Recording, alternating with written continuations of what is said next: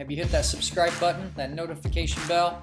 You're going to be missing out on videos and free prizes and raffles we have coming up. Hey friends, I wanted to throw out a little challenge question on ultrasonic cleaners. And I've got so much content recorded on ultrasonic cleaners and vapor blasting and soda blasting, and I'm getting ready to do some stuff that does a comparison between all of them. But I want to really find out what all you folks out there are using for cleaner in your ultrasonics, especially like these smaller portable ones. This is really the largest one you can get that's not like a commercial made unit. But I know a while back I made some introduction videos where I was talking about what I found a fella to be using, making a huge deal about on aluminum, was this guy.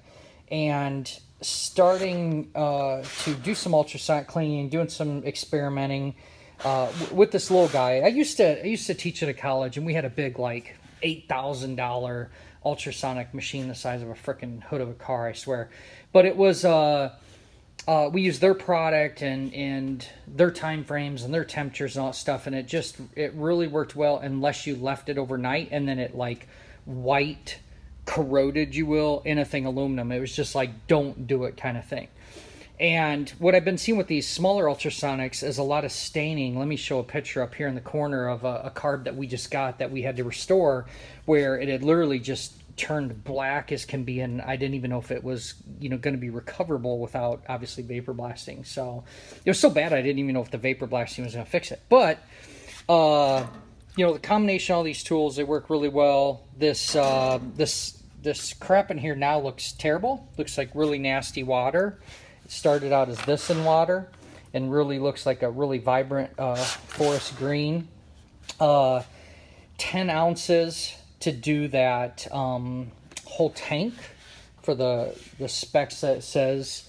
I can't remember what it is, like 2 ounces per gallon, or yeah, 2 ounces per gallon or something. So figured it out, and that's what I need, 10 ounces to do that whole tank. And then I saw someone else's video that did a killer job of showing how you could take and put your parts just in one container. This one doesn't truly seal, but you can put them in a sealed container, like glass jar or something, and then just use water in the whole tank, and you'll go through a lot less product. What I've been doing, oh man, let's see, 4, 8, 12.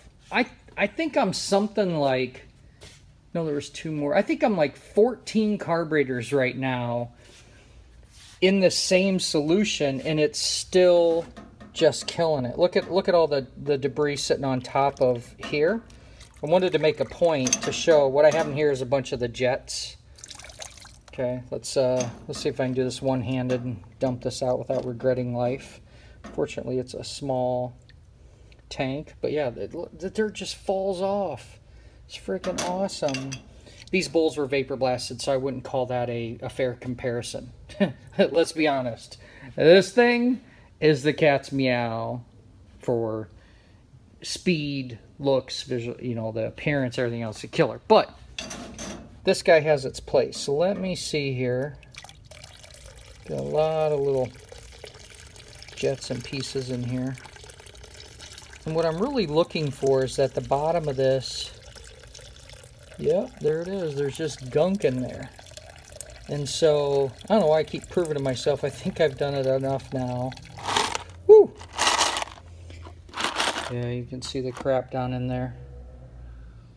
That literally just putting them in its own container does a pretty neat job. Look at how you could see like the carbon staining. This was just ran through one cycle. But you see all that like dirt and debris down there in the bottom? This was a perfectly clean, brand new parts tray, if you will. So it does work to separate it off. Anyway, I'm just loving it. I would have never guessed, these bigger ones you find for like $400 or something. I'll put links below. But I would have never guessed that this little guy would do so well